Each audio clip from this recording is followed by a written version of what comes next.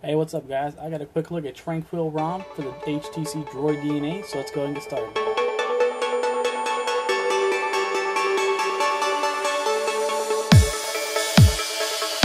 So the first thing you notice about this ROM is that it is running Android 4.1.2 with HTC Sense 5.0. You guys can see here, I've been getting pretty decent battery life on this ROM. I've been getting about 19 hours. So I've been getting through a day with pretty heavy usage actually. I've been watching some YouTube videos, playing music, stuff like that. You guys may have noticed this is now running the Widgets kernel, which actually has a color enhancement. So you guys may have noticed that there are actually brighter whites, and the screen does look a little bit better. And Widgets kernel is based off of the stock kernel with just a few tweaks added. A few complaints of the previous ROM was that you could not set the recents button to a menu button. That has been fixed. So set the recent apps button where you can long press for menu, or you just tap once for menu and long press for recents. I have it set up to where I can actually long press for menu because I use the recents more. But you can see now that you don't have to have that annoying menu bar when you're in applications, you can just go ahead and press and hold the recent apps or just tap it. And the most exciting thing about this ROM is actually the extended quick settings. What this is the ROM control of Tranquil DNA. If you guys don't know what ROM control is, that is on AOKP. So the first page there is the quick settings. There is actually an app in the app drawer that is called quick settings. I will put a screenshot up right now. That actually allows you to do these same things that you see right here. So we're going to go ahead and scroll over. Now under the system UI we get to change a few things. So the first off is the recent apps. So you see right here I actually have the AOSP style. If we go ahead and turn this on, the system UI is going to restart. And now you see that we have the Sense 5 recent styles where we go ahead and just swipe up. So if we go back, swipe back on over. Now the system UI background is where if you want a transparent background throughout the apps like settings and all that. Clock and header options, go ahead and open this up. This is where you can have your status bar clock visible, or you can choose to hide it if you choose to. This is also where you can choose to hide the AM PM you see right there next to it. And this is also where you can customize your clock. So this is also where you can go ahead and choose these Tranquil status bar clock where it's got the kind of highlighted blue as the 4G LTE does right there. Center, stock is on the right of course. Blue and white, which you guys should know what that is, it just changes the color of the clock. Now the header clock, go ahead and pull this down, is the clock right there. You can go ahead and change a few settings on that as well, same as the status bar clock. Now that show header lock icon, you see right there, the little lock icon. That will actually lock your screen, and it's really useful if you don't want to reach up and tap your power button. And also you can show and hide the beats icon that shows up in the top right corner.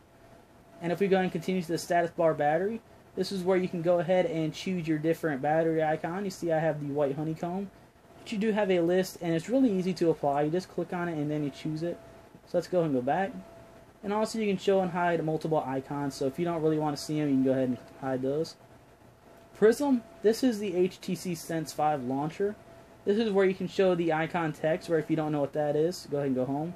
It's where the text is underneath the icons. So if we go under clock widgets, this is actually where you can choose the background of the clock. See, I like the blue inverted clock flips, and I also like the white digits. And as you can see right there, this is the HTC Sense clock.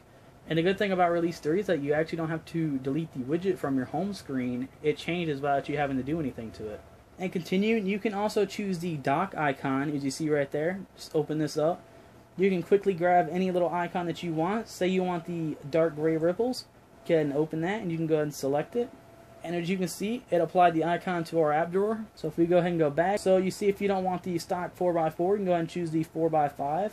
And it resets the HTC Sense launcher so that you have 5 rows instead of just the normal 4. And also this is where you can show or hide the app drawer text and also the app drawer background. So if you want to see what's on your home screen through your app drawer, you can go ahead and check that off so you don't have a solid background, which is pretty neat. Finally, on the miscellaneous, we have the landscape phone, which if you want your phone in landscape. We have the SMS screen on and off, which I do not like the screen to come on when I get my text messages. Jackhammer, this is the amount of vibration when you tap a button or tap the screen. 3 dots menu is if you want the 3 dots menu on the home screen. It's pretty self-explanatory. Long press buttons is where you can go ahead and mess with what happens when you long press them. I have it where if I long press home, it takes me to Google Now. And as you see, if I long press the recent apps, which I changed in the actual settings, it goes to the menu button. You can also choose how long a long press really is, And you can also choose what to do with the buttons when you're on the lock screen. So you see when my phone is locked but the screen is on, I have it to where my home turns on the flashlight, which I find is a pretty neat feature. And auto brightness mode, this is where you can mess with the values of your light sensor. Go ahead and continue. The button brightness, that's of course how bright your buttons are down there. If you go ahead and go into kernel settings, the current kernel doesn't support much of these because it is based on the stock kernel. So we don't get the sweep to wake, or we don't get a few of these other options. But we do get the fast charge if you choose to use that. So let's go and go back. Now the dialer theme is kind of like the clock. You can choose what you want behind the actual numbers of the phone.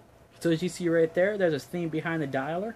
And continuing in the theme options, we can also theme our keyboard. So you see the keyboard, I am using the fade theme because I think it looks the best, and it has the kind of dark blue that's going on throughout the entire ROM. And lastly, under themes, we have the lock screen options. Now this is where you can either show or hide the Bad Seeds logo. What that is, go ahead and lock it and unlock it, is the logo up top right here. If you choose to show that or not, you see I have it hidden. But let's go ahead and go back. And then finally we have our clear cache, clear Dalvik cache, and we also have mount as read and write, so we can actually change the status bar icons and toggles and stuff like that.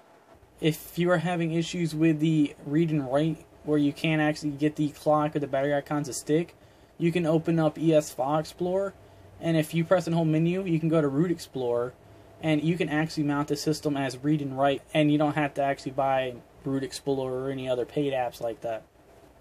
Thank you guys for watching. If you like this video, be sure to give it a thumbs up. It helps me out a lot, and I will see you guys in the next video.